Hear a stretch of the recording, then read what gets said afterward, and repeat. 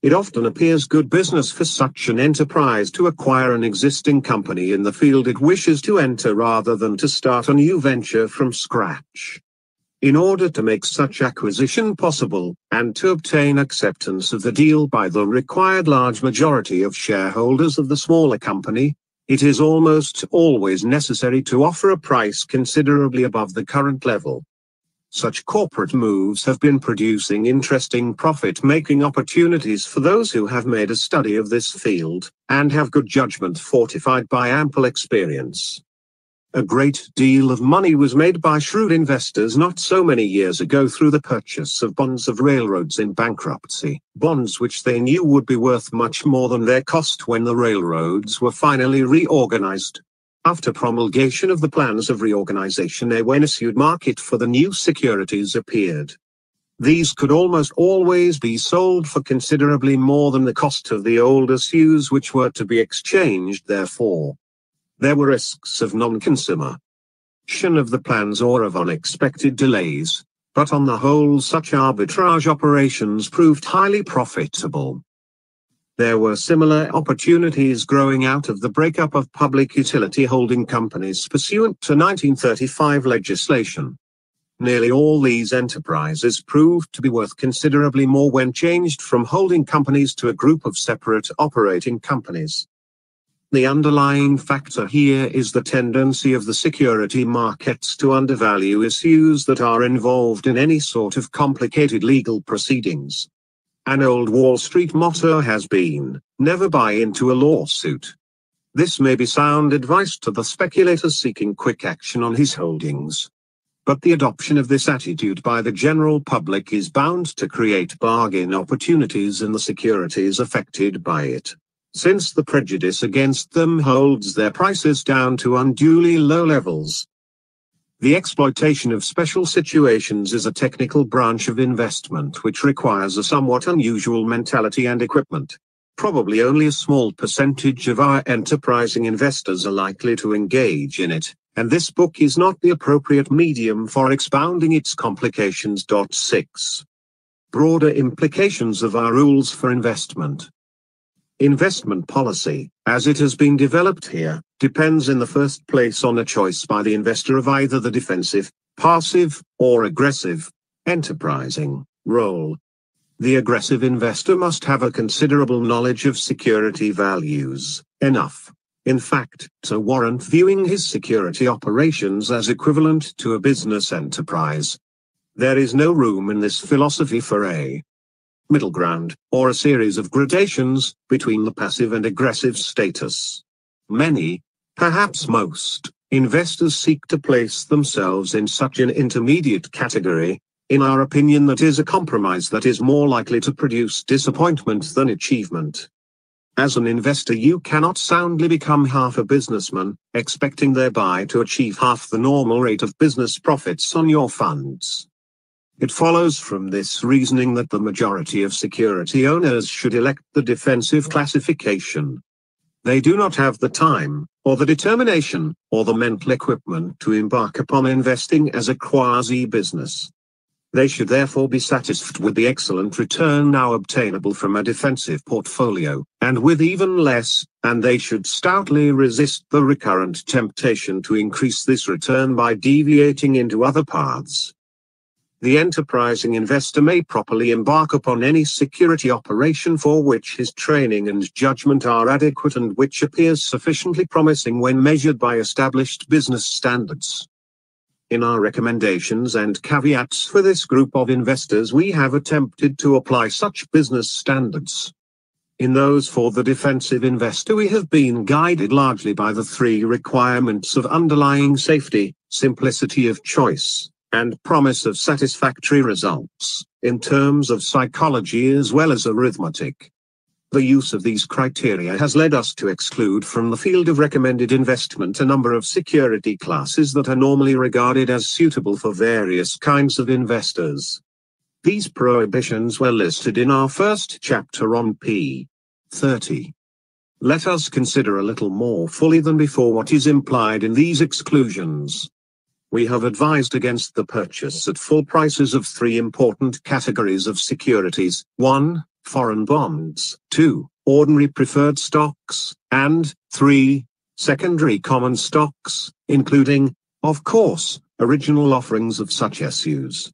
By full prices we mean prices close to par for bonds or preferred stocks, and prices that represent about the fair business value of the enterprise in the case of common stocks. The greater number of defensive investors are to avoid these categories regardless of price. The enterprising investor is to buy them only when obtainable at bargain prices, which we define as prices not more than 2/3 of the appraisal value of the securities. What would happen if all investors were guided by our advice in these matters? That question was considered in regard to foreign bonds, on p. 138, and we have nothing to add at this point. Investment-grade preferred stocks would be bought solely by corporations, such as insurance companies, which would benefit from the special income tax status of stock issues owned by them.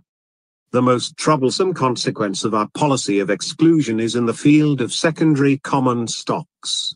If the majority of investors, being in the defensive class, are not to buy them at all, the field of possible buyers becomes seriously restricted. Furthermore, if aggressive investors are to buy them only at bargain levels, then these issues would be doomed to sell for less than their fair value, except to the extent that they were purchased unintelligently. This may sound severe and even vaguely unethical. Yet in truth we are merely recognizing what has actually happened in this area for the greater part of the past 40 years. Secondary issues, for the most part, do fluctuate about a central level which is well below their fair value. They reach and even surpass that value at times, but this occurs in the upper reaches of bull markets, when the lay sons of practical experience would argue against the soundness of paying the prevailing prices for common stocks. Thus we are suggesting only that the aggressive investor recognize the facts of life as it is lived by secondary issues and that they accept the central market levels that are normal for that class as their guide in fixing their own levels for purchase.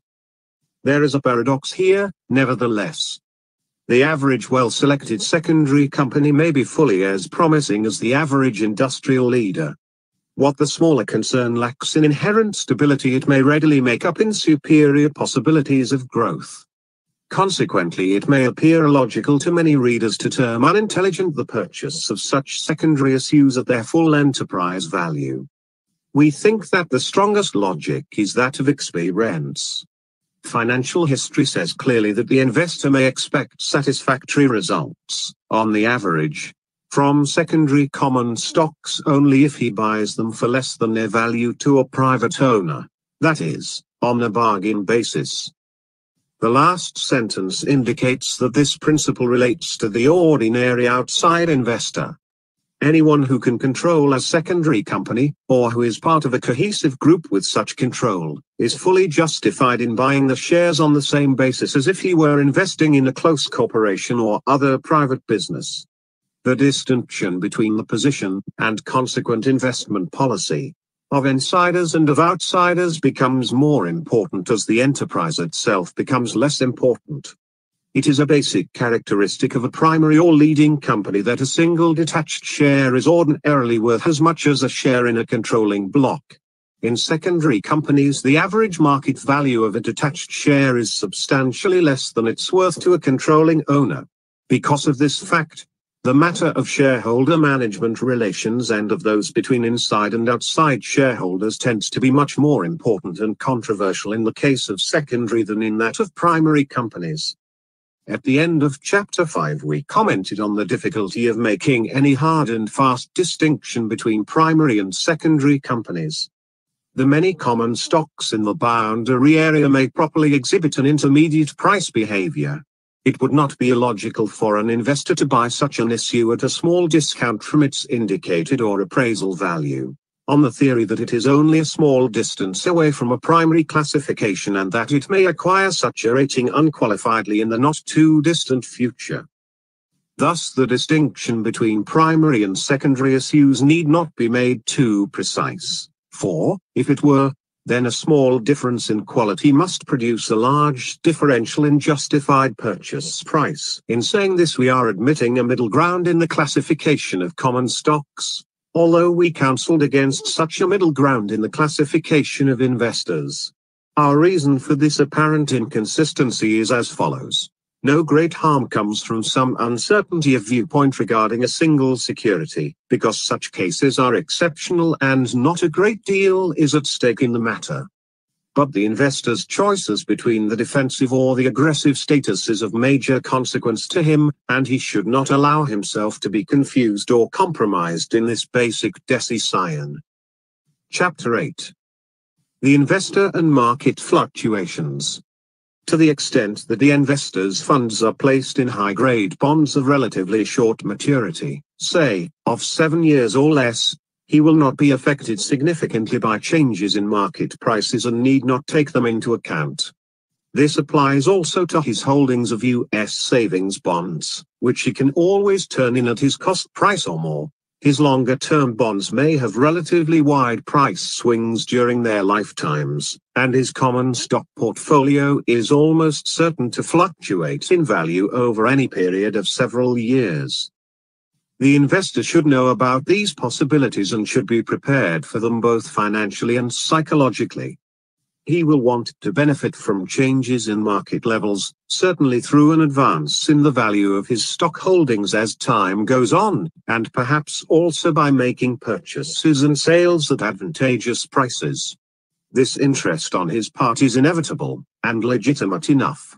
But it involves the very real danger that it will lead him into speculative attitudes and activities. It is easy for us to tell you not to speculate. The hard thing will be for you to follow this advice.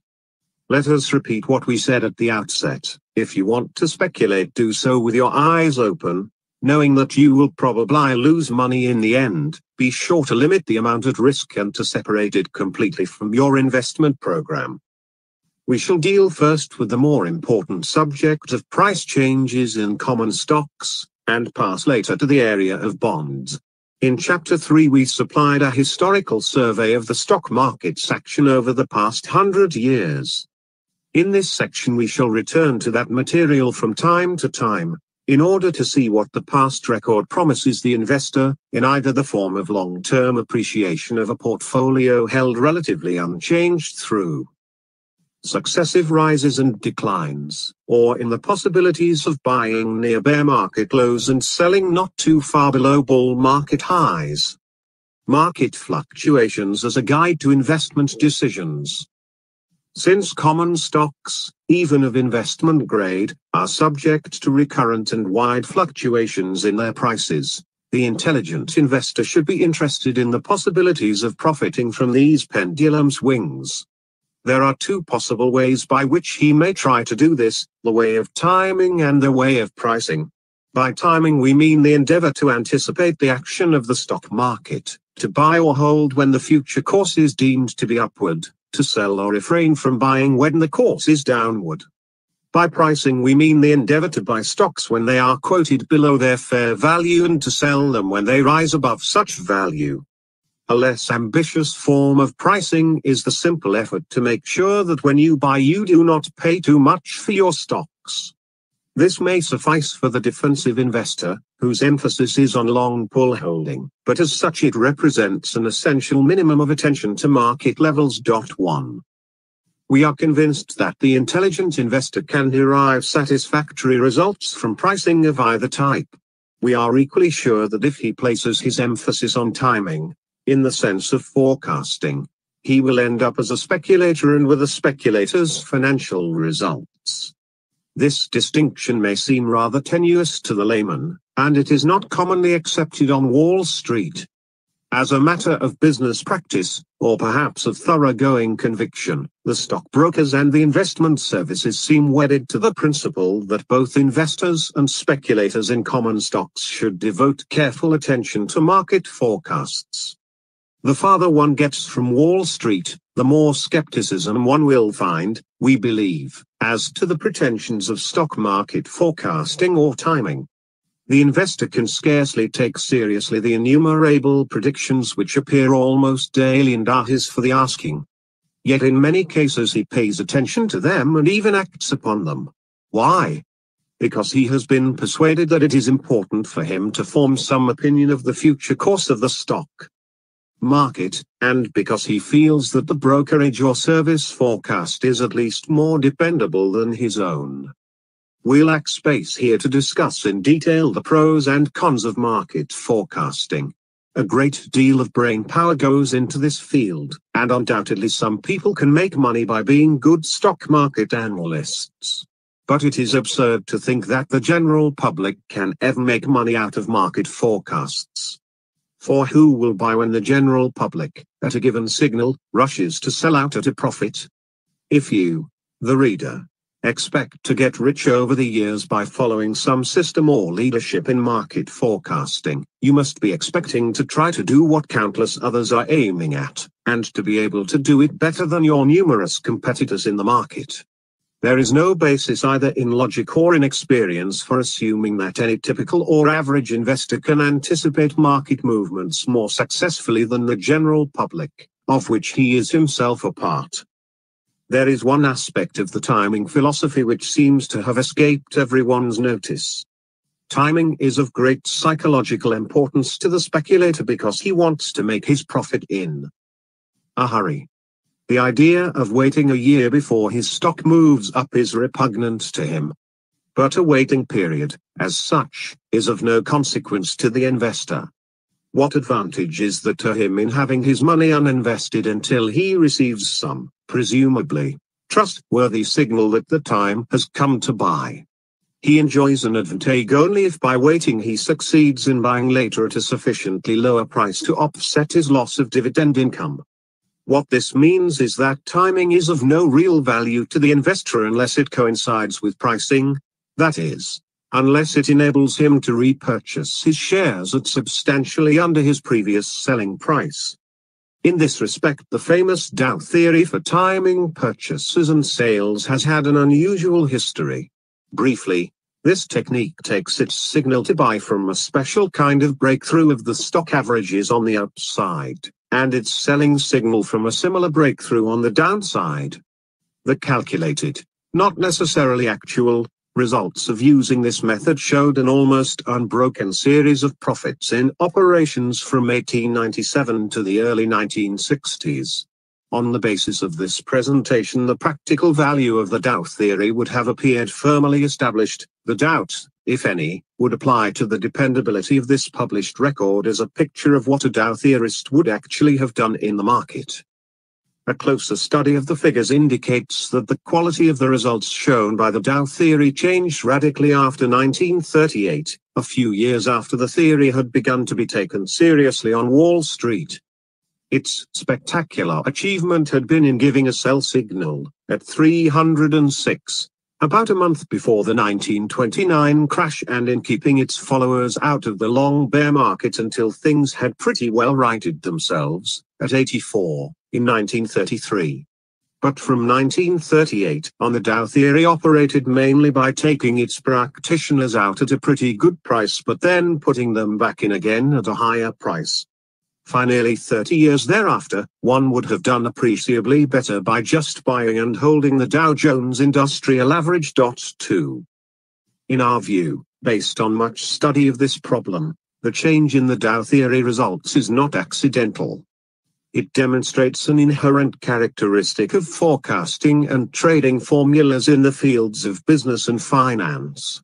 Those formulas that gain adherence and importance do so because they have worked well over a period, or sometimes merely because they have been plausibly adapted to the statistical record of the past. But as their acceptance increases, their reliability tends to diminish. This happens for two reasons. First, the passage of time brings new conditions which the old formula no longer fits. Second, in stock market affairs, the popularity of a trading theory has itself an influence on the market's behavior which detracts in the long run from its profit-making possibilities. The popularity of something like the Dow theory may seem to create its own vindication, since it would make the market advance or decline by the very action of its followers when a buying or selling signal is given. A stampede of this kind is, of course, much more of a danger than an advantage to the public trader. Buy low, sell high approach. We are convinced that the average investor cannot deal successfully with price movements by endeavoring to forecast them. Can he benefit from them after they have taken place? I.e., by buying after each major decline and selling out after each major advance? The fluctuations of the market over a period of many years prior to 1950 lent considerable encouragement to that idea. In fact, a classic definition of a shrewd investor was one who bought in a bear market when everyone else was selling, and sold out in a bull market when everyone else was buying. If we examine our chart I, covering the fluctuations of the Standard & Poor's Composite Index between 1900 and 1970, and the supporting figures in Table 3.1, p. 66, we can readily see why this viewpoint appeared valid until fairly recent years. Between 1897 and 1949 there were 10 complete market cycles, running from bear market low to bull market high and back to bear market low. 6 of these took no longer than 4 years, 4 ran for 6 or 7 years, and 1, the famous New Era cycle of 1921-1932, lasted 11 years. The percentage of advance from the lows to highs ranged from 44% to 500%, with most between about 50% and 100%. The percentage of subsequent declines ranged from 24% to 89%, with most found between 40% and 50%. It should be remembered that a decline of 50% fully offsets the preceding advance of 100%. The investor and market fluctuations 193. Nearly all the bull markets had a number of well-defined characteristics in common, such as 1. A historically high price level, 2. High price earnings ratios, 3. Low dividend yields as against bond yields, 4. Much speculation on margin, and 5. Many offerings of new common stock issues of poor quality. Thus, to the student of stock market history, it appeared that the intelligent investor should have been able to identify the recurrent bear and bull markets, to buy in the former and sell in the latter, and to do so for the most part at reasonably short intervals of time. Various methods were developed for determining buying and selling levels of the general market, based on either value factors or percentage movements of prices or both. But we must point out that even prior to the unprecedented bull market that began in 1949, there were sufficient variations in the successive market cycles to complicate and sometimes frustrate the desirable process of buying low and selling high. The most notable of these departures, of course, was the great bull market of the late 1920s, which threw all calculations badly out of gear. Even in 1949. Therefore, it was by no means a certainty that the investor could base his financial policies and procedures mainly on the endeavor to buy at low levels in bear markets and to sell out at high levels in bull markets. It turned out, in the sequel, that the opposite was true. The market's behavior in the past 20 years has not followed the former pattern, nor obeyed what once were well-established danger signals, nor permitted its successful exploitation by applying old rules for buying low and selling high. Whether the old, fairly regular bull and bear market pattern will eventually return we do not know. But it seems unrealistic to us for the investor to endeavor to base his present policy on the classic formula I.e., to wait for demonstrable bear market levels before buying any common stocks. Our recommended policy has, however, made provision for changes in the proportion of common stocks to bonds in the portfolio, if the investor chooses to do so, according as the level of stock prices appears less or more attractive by value standards. Formula plans. In the early years of the stock market rise that began in 1949-50, considerable interest was attracted to various methods of taking advantage of the stock market's cycles.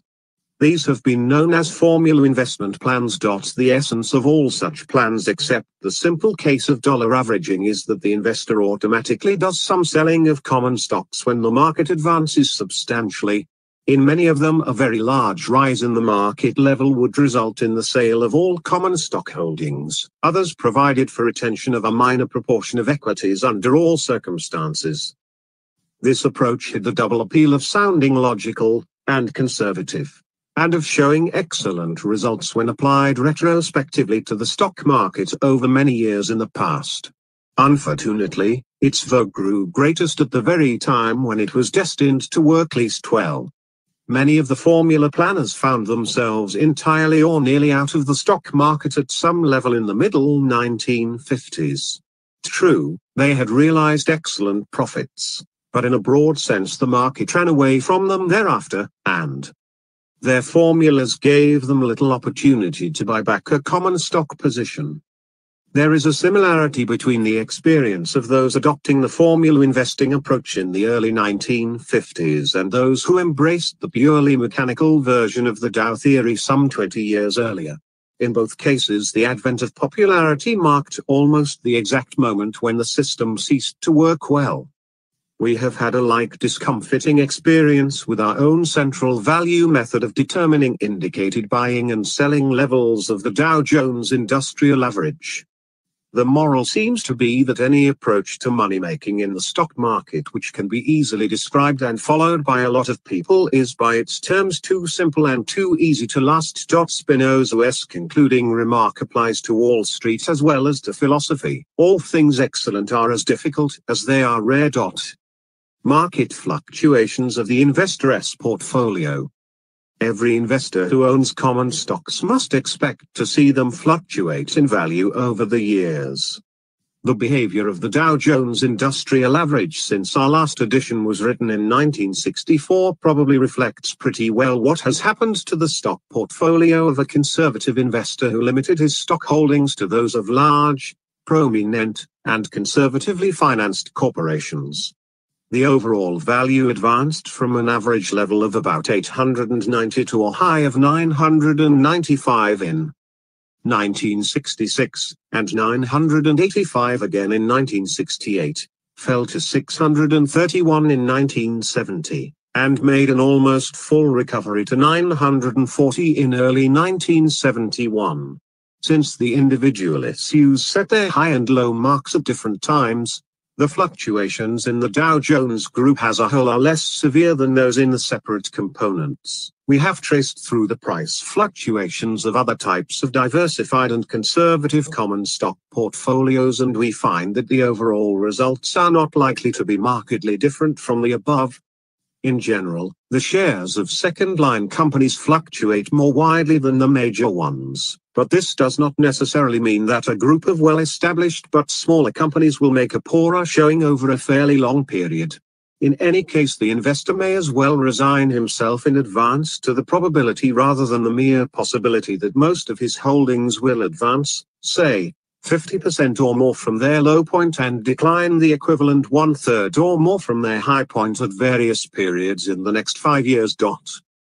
A serious investor is not likely to believe that the day-to-day or even month-to-month fluctuations of the stock market make him richer or poorer.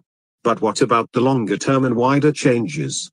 Here practical questions present themselves, and the psychological problems are likely to grow complicated. A substantial rise in the market is at once a legitimate reason for satisfaction and a cause for prudent concern, but it may also bring a strong temptation toward imprudent action. Your shares have advanced, good. You are richer than you were, good. But has the price risen too high, and should you think of selling? Or should you kick yourself for not having bought more shares when the level was lower? Or worst thought of all, should you now give way to the bull market atmosphere, become infected with the enthusiasm, the overconfidence and the greed of the great public, of which, after all, you are a part, and make larger and dangerous commitments? Presented thus in print, the answer to the last question is a self-evident no, but even the intelligent investor is likely to need considerable willpower to keep from following the crowd. It is for these reasons of human nature